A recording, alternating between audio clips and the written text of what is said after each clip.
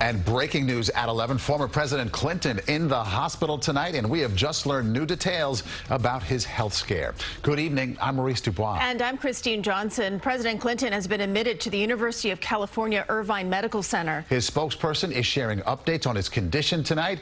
CBS 2's Dick Brennan in our newsroom with the breaking details. Dick. Well, Maurice and Christine, former President Clinton was admitted to the hospital back on Tuesday and right now is in the intensive care unit. He's at the University of California Irvine Medical Center in Orange, California. The 75-year-old Clinton reportedly has a urinary tract infection that's spread to his bloodstream.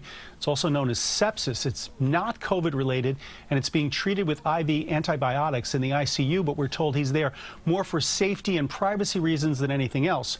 Mr. Clinton was not feeling well on Tuesday, suffering with fatigue, and it was determined that his condition was not heart-related. You remember the former president had bypass surgery in 2004 and stents in 2010. Now, we talked to our Dr. Max Gomez about sepsis and what it means for a man in his 70s. UTIs can be very serious in the elderly, causing kidney damage, confusion, sudden changes in behavior, and even sepsis.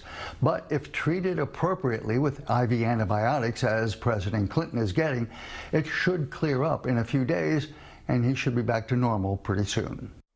Now, in a statement, a spokesperson said Mr. Clinton is on the mend, in good spirits, and incredibly thankful to the doctors, nurses, and staff. Now, he could be in the hospital for another day, depending on his recovery, but doctors say it's possible he could be released tomorrow.